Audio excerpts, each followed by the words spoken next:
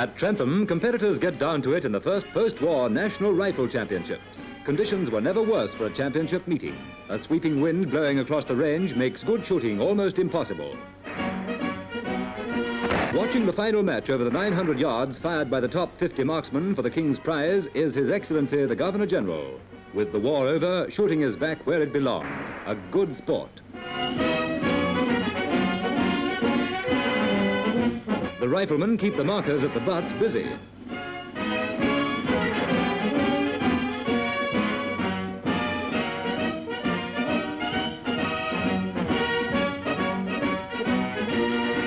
Topping off a grand performance through the meeting under difficult conditions, H. King of the Opaki Rifle Club runs up 38 out of a possible 50 to win the Barringer Belt and the King's Prize, highest shooting honour in the Dominion, and he's chaired off the range in traditional style. For New Zealand children, learning to swim is an important lesson. During February last, the Wellington Education Board organised a swimming campaign throughout their schools. By using every facility, from public baths like these at Karori to smaller baths, rivers and beaches, they gave 6,000 children the right instruction.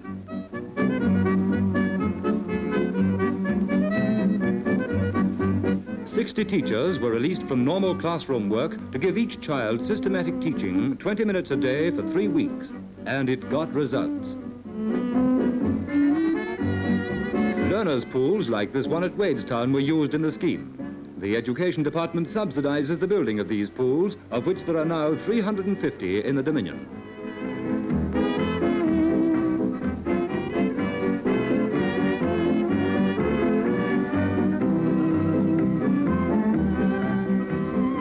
The Wellington Education Board aims to make this scheme an annual one, a valuable part of the school syllabus, a lesson as important as other lessons.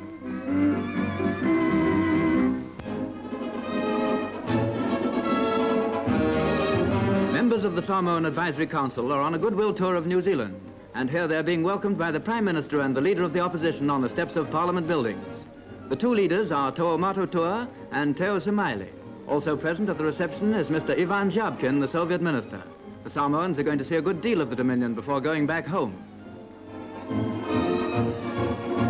After nearly 12 years' absence since leaving his post as Governor-General, Lord BLEDISLOE with Lady BLEDISLOE has returned to New Zealand for a holiday. The Prime Minister has come to greet them, and there's no doubt that they'll receive an especially warm welcome from the people of this country. For Lord BLEDISLOE was very popular during his tenure of office back in 1936. Here's wishing them a happy holiday.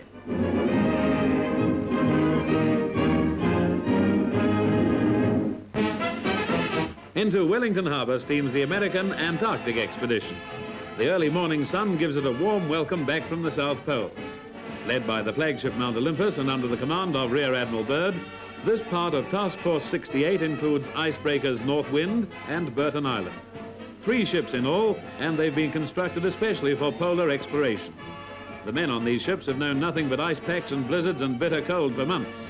But ahead of them lies 6 days and nights of liberty ashore in Wellington. But work comes before pleasure. The ship hasn't called at a port for 75 days, so a supply of fresh vegetables is a matter of some importance. And working parties are soon swinging them inboard. Admiral Byrd has many social and official calls to make while the expedition's in port, so he's soon stepping ashore. After so long in such rugged regions, the ships need a good repaint and scrub up. However, in periods of peace, the Navy usually has more time to spare on being spick and span. But for the other watch, there's liberty ashore. That guy's got a telephone number already. Included in all polar expeditions are husky dogs. Since the days of Captain Scott, these hardy animals have been a real and necessary part of any expedition to the regions of ice and snow. Born in Little America, these pups are still unaccustomed to the warm sunlight. Penguins, on the other hand, seem thoroughly at home. They're being brought back for presentation to zoos in the United States. Every so often they get a hose down. Even the waters of Wellington Harbour must seem pretty warm after the icy Antarctic. Any time is feeding time in the penguin world, and dyspepsia is the least of their worries.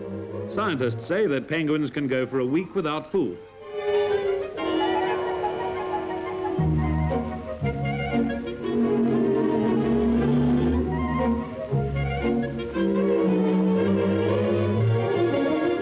Helicopter aircraft have played a major part in the success of the expedition.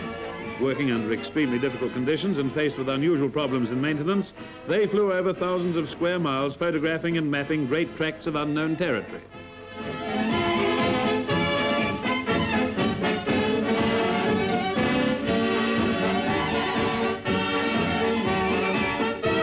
The helicopter can go sideways, backwards, upwards and downwards. It can also go forwards at a speed of 75 miles an hour.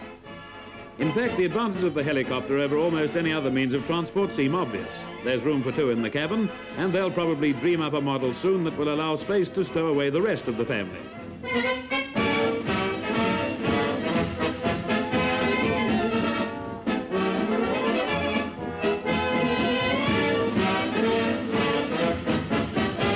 And down below, believe it or not, the penguins are still eating.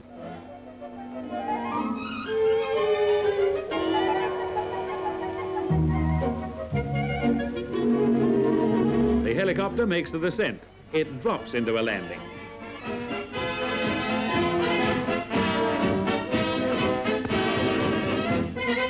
Just like coming down in a lift, only you can see where you're going.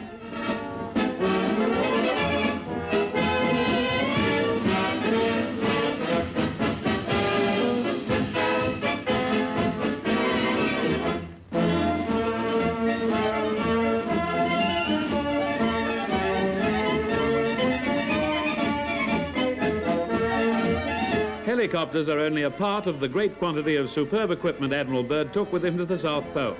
It was the best equipped expedition that ever sailed into the southern regions. And here is Admiral Byrd to say a few words.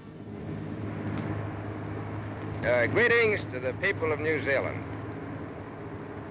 I'm afraid that as a moving picture performer, I'm a good explorer.